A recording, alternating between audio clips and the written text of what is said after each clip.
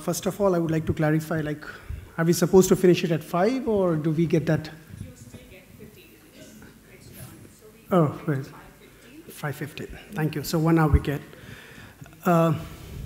This has been a very interesting and little confusing for me because Dr. Ambedkar, Dr. Atul said that drugs are pleasurable. It gives you pleasure. And at the same time, another speaker from Sri Lanka said it is not necessarily always it gives you pleasure. So, but if at all it gives you pleasure, because that is what I heard while interacting with students at many forums, because I travel a lot, I speak to students, and the feedback that I'm getting is that if you take drugs, they would say that, alcohol may taste bitter, but once you get that kick, as they call it, then it is very pleasurable. So, now the biggest challenge here is to control that pleasure. How do we control that pleasure? That is the prevention. So that's a tough job which our panelists are going to do, talk about controlling or preventing the pleasure. So here we have 3 experts, and I would invite Mr. Rogers Kasirye. He's the Executive Director, Uganda Youth Development Link, to come on the rise.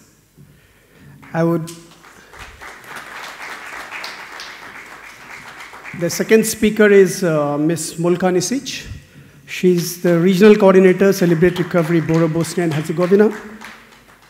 And the third speaker is Mr. Subrata Biswas. So he's Special Excise Commissioner and Enforcement, West Bengal. It's a very interesting combination. The two are working with the community and in the community, and the third one is like a law enforcer. And a law enforcer talking about prevention is an interesting thing because he's working more on supply side rather than on demand reduction. But here he would like to present on how important it is that both should go hand in hand. Before we start, as the panel, the discussion is going to be on community action in empowering prevention and recovery, as we have been talking since morning. That globally or earlier, not now because the things are changing now, earlier it used to be thought that drugs is always a criminal justice system problem. Now there is a shift, and now we have started realizing that it is a social justice system problem. It is not merely criminal justice system problem. So that is why, and when we talk about social justice system problem, so then the onus lies on us. If at all somebody becomes a drug dependent, then it is our failure as the community members, as part of the social justice system. So that is where we are more accountable and responsible. And the best way is that everybody contributes to prevention and then the recovery. So I would like to introduce my first speaker here, Mr. Rogers Kasirye. He has consulted with both local non-governmental organizations and international agencies, including WHO, UNODC, ILO, UNFPA, and UNICEF in Uganda. His past research has focused on juvenile drug abuse and sexual risk behaviors, and AIDS awareness among street children and slum youth in Kampala. He has participated in NIDA-supported collaborative research designed to adapt materials on substance use and runaway youth to Uganda. He's, again, one of the Humphrey Fellows, Hubert Humphrey Fellow, and he's chairperson of the East African Policy Alliance. Mr. Kasirye believes in early prevention. So I request him to come and deliver.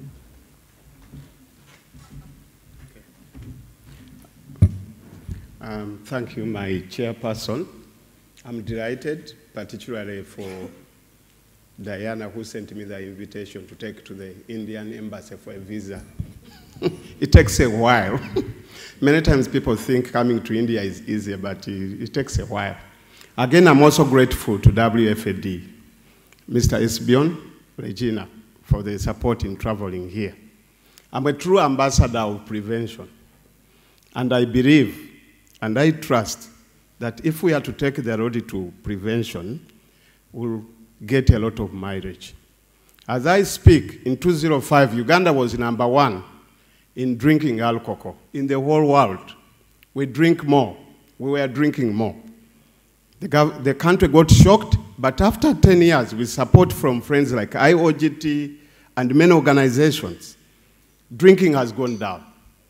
2005, it was out of 10 people, 3 people were drinking. But as we speak, now out of 10 people, 6 people do not drink. So that is a very big achievement because of talking, because of prevention work. And if we want to stop, and if we want to prevent, I think let's spend more time with young people, with children. Let's begin with children. And as we talk, people get shy when they come to Kampala. They don't see people smoking on the street. We don't have a smoking epidemic. And that is part of the work we started some time back. And actually, if you are doing prevention, do not expect results now or today. Results take long, over 10 years. Veerendra, the project you are doing, for 10 years, you are going to have young people who will say no to drugs, who will say no to alcohol. And that will be a cycle. I think prevention also moves in a cycle. Moves in a cycle. You have to be very patient. And as you go along, many people will come and join you. Others even claim, but don't care. You work together.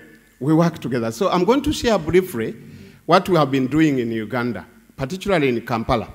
Our focus is like Veerendra. We deal with young people, 12 years to 24. We normally don't deal with adults, but we go in the community and do some community work to raise awareness. But I'm going to share with you briefly. I hope I'm going to handle it properly. You can see, previously these were the most popular products. When they say in Uganda people drink more, you think they are drinking beer, bottled beer. No, they are drinking spirits. Small ones, very tiny ones, very tiny ones. That's what they are drinking. But I'm happy to tell you, by beginning of this year, because of the work we have done, these things were abolished, were banned, and were eliminated. You could find young people hiding them here, taking them during lunch, the drivers, everybody. But the government said, okay, much as we are getting money, we get rid of this, let's have the minimum of 250 meals. For us, this was a very big achievement. Now, I work with young people. These are the percentages. You can see that many of the young people, 31% of the numbers I'm working with, present alcohol and drug abuse problems. So, which means you have also to address drug abuse problem. This is the 2005 report. How we were drinking and how things were really terribly bad, but things have improved. Now, the challenge we have, I don't know here in India or other countries, in Africa the population is young. Majority of the population are below 30 years. That's why African governments are grappling with unemployment, with high levels of crime. They cannot satisfy the young people, and actually their wallet, the momentum, the youth bulge, the momentum is so high. Because if you have 40 million, but 78%, 80% are below 30 years, and you people, you are a decision maker, you are a policy maker, I want to tell you, it's a very big challenge. There is a problem of unemployment, there's a problem of trafficking, violence, crime, all those things are what? Are very, very common. And also fertility, fertility. Fertility, we also have a big HIV problem, much as it has gone down, but again now it's going what? It's going back. So there are many issues which do what? Which affect. I'm going to jump a little bit because my slides are many, but I'm leaving the slides through the website. You will access the material. But what about the community action approach? Where we want to raise the issue of well-being of the young people and the community. And when you go talk to the community, there are two things you are raising as a social worker, as an NGO, as a civil society. You are raising two things. You want young people to be healthy. Individuals away from the problems which come with addiction. Then the second thing, how do we ensure that in the community we have less violence? Everybody feels safe. Everybody feels that he can walk, he can sleep, he can have all this. And then how do we transform communities? And these are the two key things which we are aiming at, whether you are talking big or what. You want young people to be healthy. You want the community, individuals, to feel safe and to feel healthy. Now, the community approach helps you to work in that setting, in the local context, where you work with the people to promote health, putting health promotion very what? As number one. You are also improving the individuals and the community environments, because together, you'll come together and say, what can we do? What can we address? So the principle of community approach is about working together as one. How do we work together to help young people improve their health? How do we work together in our community to see that our people are safe and are living well? So the key points to take note of: the issue of participation together, participation by all community members. Then organizing the people themselves in the community, leading by themselves, and empowerment of the people through training and showing them that these things we can do. By the way, you don't need a lot of money to do these things. You need a commitment, you need individuals who are willing to work with you, and then you start moving. I want to tell you, other people will join you and work with you. Then we are talking of helping people to identify and analyze the problems themselves, sending them back to their communities, helping them to develop questionnaires, develop issues, and bring the issues on the table. And then they can be able to see the what? Then help them, after identifying and analyzing the problem they have, help them to develop strategies, community-led strategies. Not strategies developed in America, developed in Africa, but themselves at the local level. If these are the issues, if these are the problems, what do we do? Then help them to implement, help them to monitor, but also to evaluate, so that they can see themselves that they can be change agents. Themselves, they can what? They can help. We are grateful for the support which comes from many, the support which comes from many of our partners. We're a low-income country. We depend a lot on many organizations at international level. And we have done 4 outstanding projects. Currently, we are doing a 5-year project supported by SIDA, from SIDA and IOGT. We are also doing one. We have done one supported by UNODC, where we train the young people to work on international standards and themselves engage communities. Currently, we are also being supported by CADICA, Community Coalitions of America. How would you develop communities? And the communities themselves become the leading, and you, the NGO, you are standing at the back, help them to see things. So some of the things the young people and the community do is to collect data and also write the report themselves, engage them in policy and advocacy work. Peers also work on research questions and conduct studies, but also give them some basic knowledge, some basic information on concepts of prevention, but also how to refer their colleagues for support and outreach activities.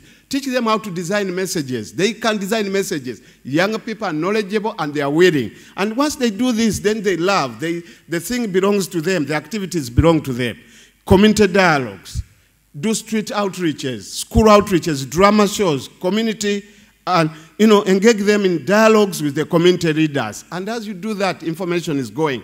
But also, the change is beginning to take place. Of course, the other things they have done, referral, education, sports outreach. We do a lot of sports outreach and drama. What have we learned out of this? That when you engage the community, you reduce the burden. You are taking back the problem to them. You are saying we can work together, we can reduce this. And surprisingly, people will listen, people will say, and even communities begin to contribute. And also, the other lesson we have learned is that all the communities are not the same. The communities will differ. So be able to recognize the inequalities, but you need the community input, you need the community trust, you need to build the partnership. All those are very key. Give appropriate information. And also intervention need to be supported by alternatives. The moment you say drugs will harm you, the moment you say don't use alcohol, don't smoke, you need to look at other alternative activities. Ask the community. Ask the community.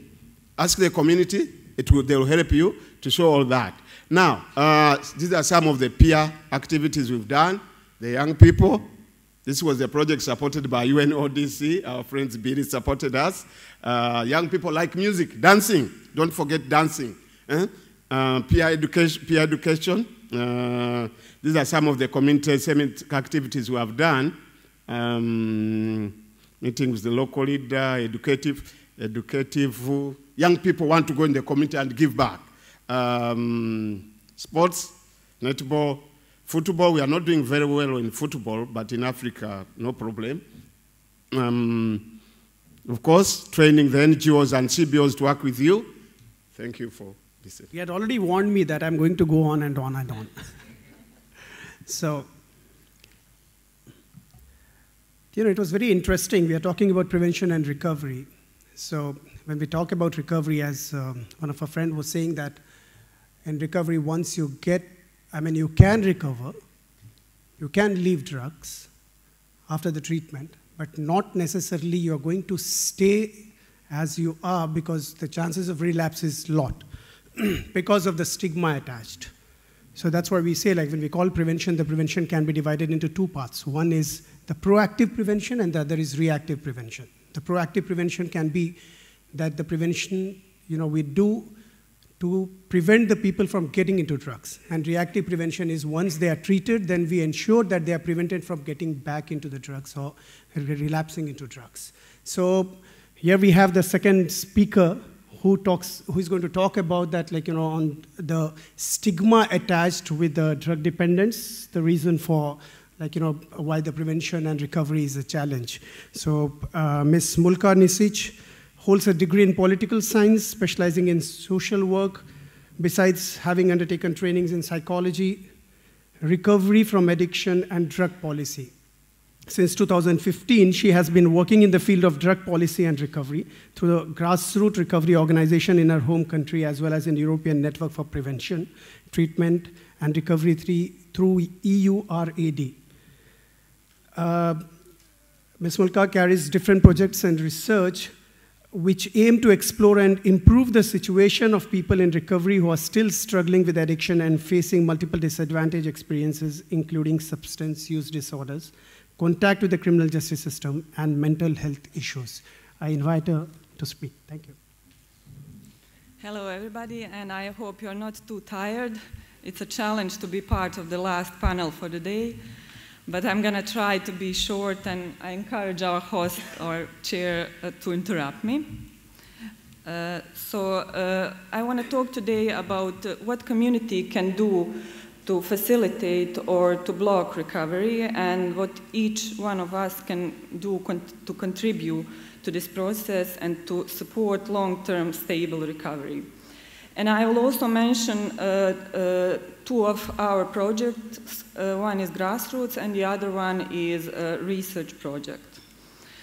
But the first thing I want to talk about is what we mean by recovery, because recovery has been a highly contested term from the beginning of it, but no matter what you choose to conceptualize it, I think that the main issues are challenges that we face on the ground, and that is transition from the pathology of addiction to a strength-based model. And what we mean by this is that you make a list of all the alignments that are wrong and you tick one by one, and it's not holistic enough for a person to succeed.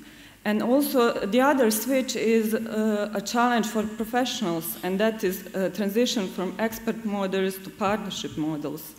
And also, the third is the community, the high importance of communities, and the transition from clinical model to community-based solutions. And we always mention this definition, and this definition is done by Betty Ford Institute, which also highlights that voluntary maintained lifestyle must be characterized by sobriety, personal health, and citizenship to be called recovery. And this panel also recognized that recovery takes time, and that really can achieve full sustainability after 5 years. So they divided it into stages, and this was done because the risk of relapse in the first year after the treatment is 50 to 70%. But after 5 years, recovery tends to be self-sustained, and it drops to 40%, which is also the percentage of general population that will ever experience any kind of problems with drugs and alcohol. And also, there is a lot of discussions today what to do with people in recovery. Are their voices important or not? Well, I think they are, because in America only there are 23 million of people in recovery, which is like large group of people, and their voices count because they need effective reintegration. And also there is evidence that 60% of people who engage into treatment can achieve full recovery. But what can we do as a society and as community-based organization to support someone for 5 years? So we need to look what is strong with the person rather than looking at what is wrong with the person.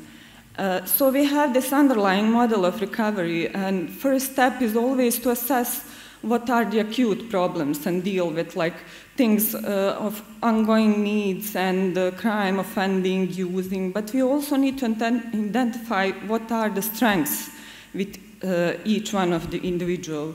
And we need to build on those strengths, and we have like areas that were divided into personal recovery capital, social recovery capital, but I also want to highlight that there is a community recovery capital, which is very important. And while a personal and social capital seem necessary for someone to initiate recovery, to sustain it, community plays a crucial role. So a person has all this self-esteem, like self-efficacy and support of peers and parents.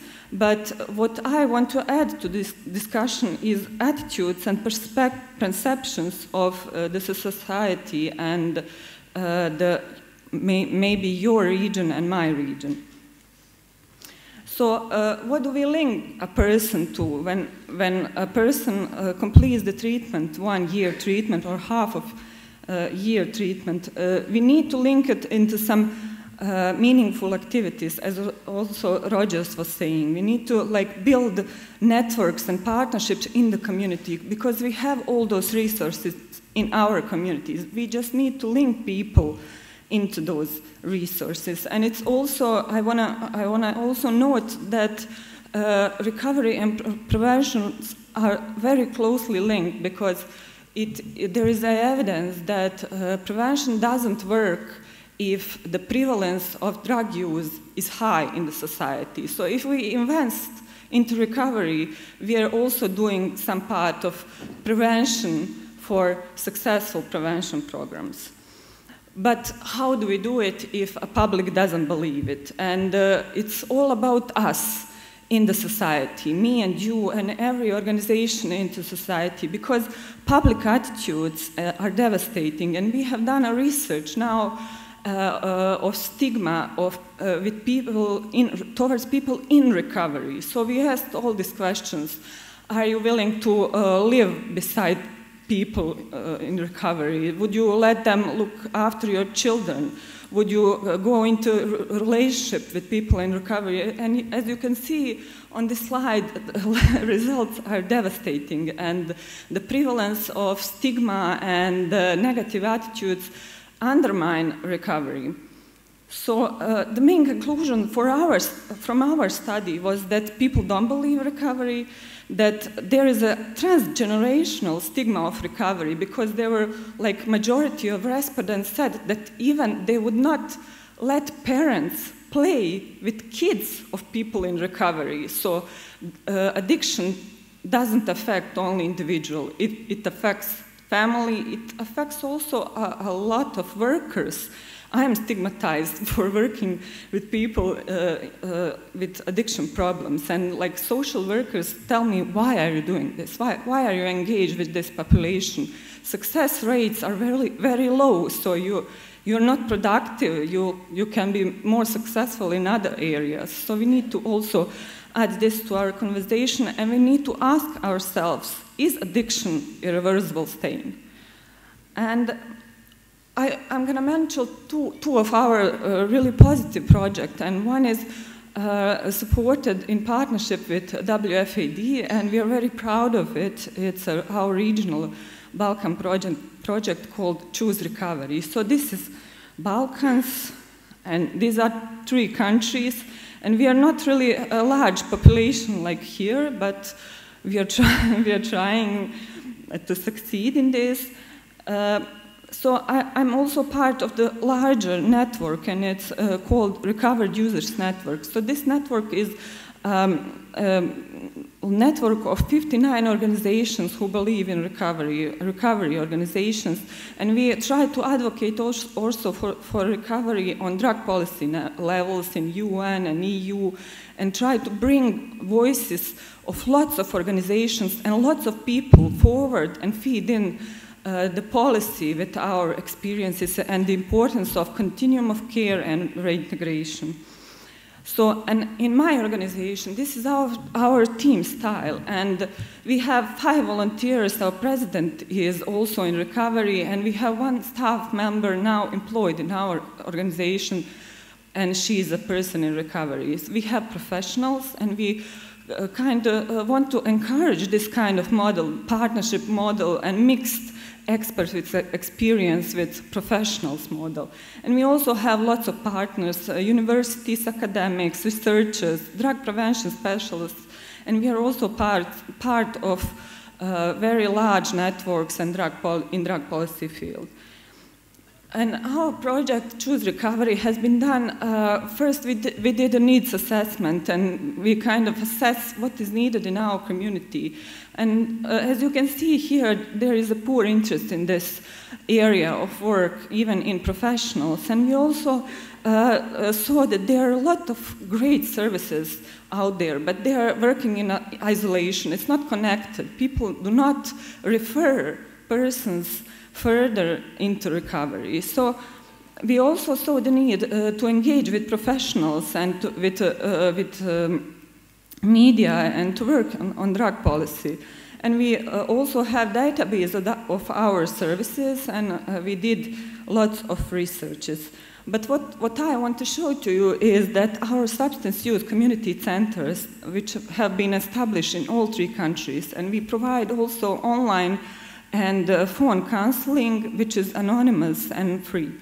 So we saw that there is a lot of people contacting us that are very young, from 18 to 29 years old. And what we also have seen is that they started using drugs at a young age. Even 10% of them have first used earlier than 14 years. So we also saw the need of early intervention programs, and we now offer multidimensional family therapy, which is adapted to the need of young people. And we also saw that majority of our service users are family members, and so we need to acknowledge the importance of families, because we do lots of prevention programs with children, but we always forget the family is where they come from, and the family needs to be more aware of the consequences and risks and effects of drugs, so they can be proactive with their children. But what also is important here is that current status of all 65% of our users of our services are not in treatment, and even almost 40% of them have never contacted any service. So we are kind of first stop in their life. So this builds to the evidence that community-based organizations are very important in society, and that people and families like to contact someone out of the system, not institution, to help them with addiction problems. And what I also want to add to this is our research, which is life in recovery research, and it was firstly done in US, in Australia, in UK, in Canada, and also it has been done in our countries. And we wanted to challenge stigma and marginalization with this research, because we examined all 5 domains of life to see what are the differences from active addiction to recovery. So how do people recover is very different, but we think that initiating and staying abstinence is not the same. They are not the same mechanisms. But as you might have guessed, in addiction we have severe consequences on the person, on family violence, on employment, and on economy. And in recovery, people are better than well. They volunteer more, they are remaining employed, they pay bills, they even plan for the future. And these percentages are maybe twofold higher than in general population. So contrary to the public opinion research, this is a proof that you're better off having people in recovery in your community than living beside someone that has never used drugs, because they volunteer more and they contribute actively to the community.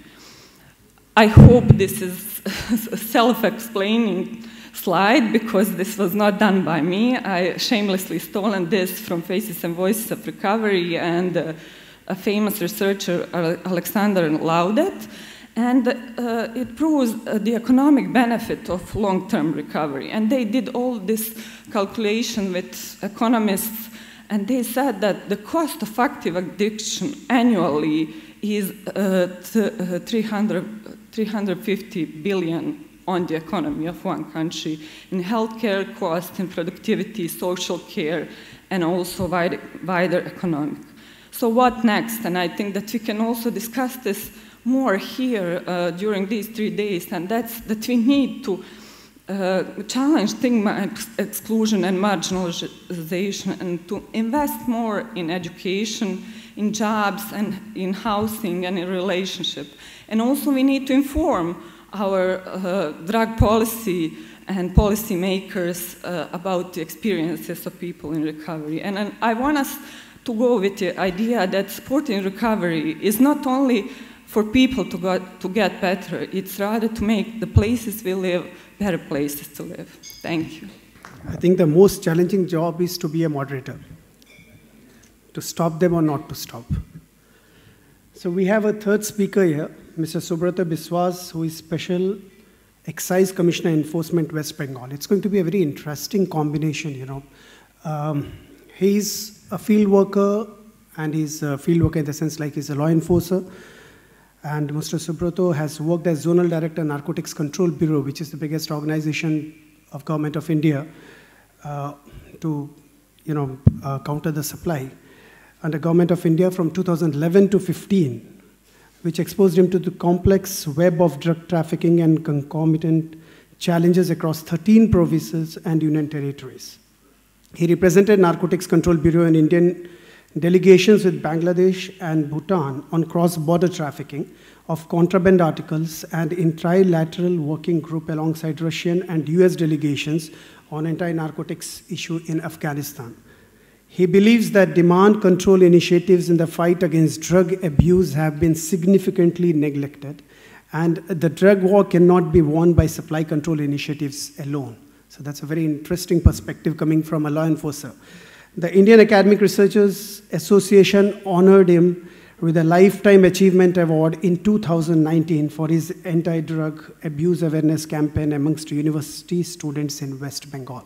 So I invite him here to speak. Thanks. I stand committed to honoring the timeline. I won't take much time. I have just 3 slides, and I will just present 2 issues in particular. The relative difficulty in addressing demand reduction vis-a-vis supply reduction.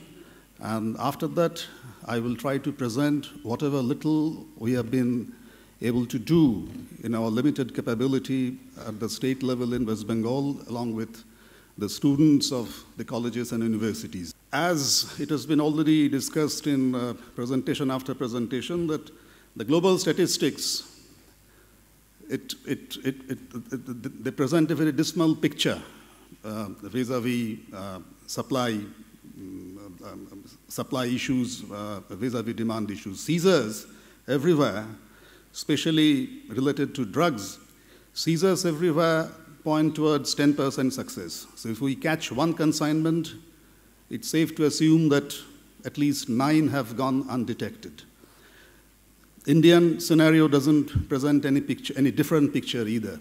We have a lot of seizures on a pan-Indian scenario. But 6% of global seizures that I've quoted from UNODC figures, 6% of global cannabis seizures were in India in 2016. And in 2017, 20% more seizures have been affected. But is it necessarily a cause for celebration? Yes, apparently it's a cause for celebration for supply control agencies, because that's a statement on our success. But if we take into consideration the assumption of 90% going undetected, it's a cause for worry as well, because we can safely assume a lot more is in circulation. And UNODC report 2019 also is a big pointer. I won't go into the detail of all those. Interestingly, in the last presentation, the last panel, the celebrated Dr. Atul Ambedkar, he was lamenting that Health and Welfare Department happens to occupy apparently the most insignificant place in the policy coterie meant for formulating drug policies. It's true. It's a sad state of affairs, but I would like to just enthuse it a little bit more with the reference to the political part of it. We believe that this is a policy-making body. I'm not speaking as a law enforcement official so far as I'm making a reference to this side. It's an interesting issue to study that everywhere the budgetary allocations are heavily lopsided in favor of supply control agencies. It's not generous with the demand control agencies. I have a reference to, I have the document with me. Many of you may be aware of this gentleman, John Ehrlichman. He was the assistant director of Drug Enforcement Administration in the era of President Nixon in the US. After retirement and before he died in 1919, I think, in 1994, he had made a very candid confession in one of the most interesting interviews. He said that yes, in the late 60s in the US, we introduced tough narcotic laws. Narcotic laws are tough everywhere. It's popularly criticized, highly criticized as draconian law. You have no bails. It's very easy to jail someone. The prospect of getting released on bail is very bleak. So he said, yes, we introduced tough narcotic laws, not really with a view to addressing the drug problem, as much as we were concerned about tackling the problem of the blacks and the immigrants and the communists who were troubling us in the late 60s in the US. And interestingly, those communities did have the drug issues, so we introduced tough narcotic laws so that those people can be thrown into jails with little prospect for being enlarged on bail. Interestingly, this seems to be still ruling the roost in many drug policy efforts at the government level. When we put more resource to the supply control agencies, the supply control agencies means basically police agencies, be it excise, be it police. They're handling, administering the anti-drug laws. So when we enrich, put more resources to our supply control agencies, that mechanism can be also used in tackling the typical non-drug cases.